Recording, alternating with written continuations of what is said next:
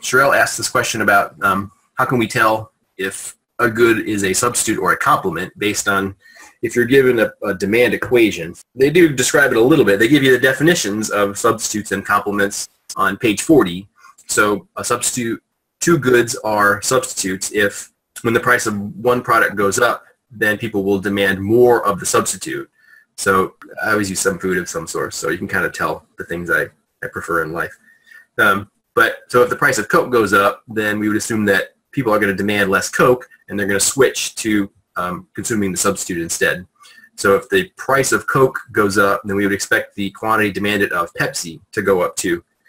So that's just, again, just kind of an understanding of it. And so if I flip over to page 42, the table at 2.1 at the top of that page, it probably looks really messy, but I can kind of look in there for where it talks about there's a direct relationship for substitute goods.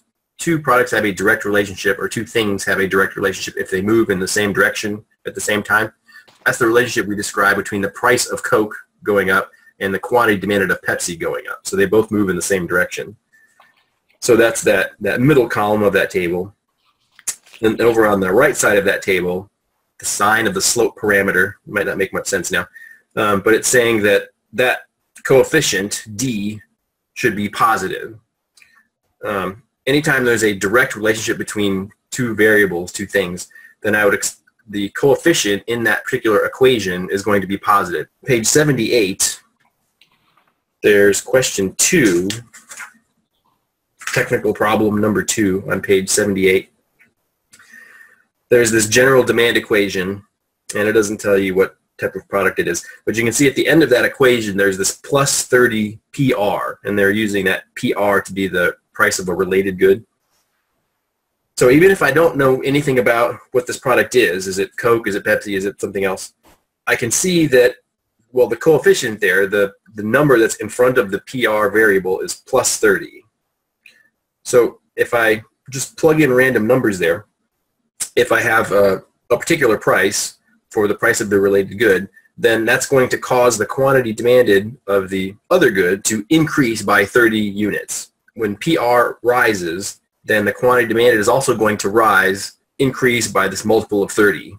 So flipping back to page 42, that coefficient, or the number that's in front of the PR variable, is plus 30, and it's positive. I mean, it's got the plus in front of the 30, so it's a positive coefficient. Again, meaning that when PR increases, then the quantity demanded of the other good is going to increase by this multiple of 30. So they're both moving in the same direction. PR and quantity demanded are moving in the same direction, which again indicates that these are substitute goods. So again, there's lots of ways you can tell whether two goods are substitutes or not. You know, you can just think about it if you have your Coke and Pepsi and think about how people would behave.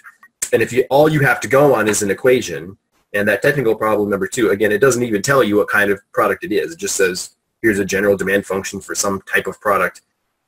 I don't know what the type of product is that I'm thinking about the demand of it, and I don't know what the related good is either. I just know that the coefficient in front of the PR variable is positive, which tells me that when the price of that related good goes up, the demand for the other product is going to increase also. So again, that follows the same sort of story between the Coke and Pepsi, which tell me that these two goods are substitutes for each other. So if it's a positive coefficient in front, then you know those have to be substitutes. If there's a negative coefficient in front, it's complementary. So hopefully I don't have to go through and explain that again.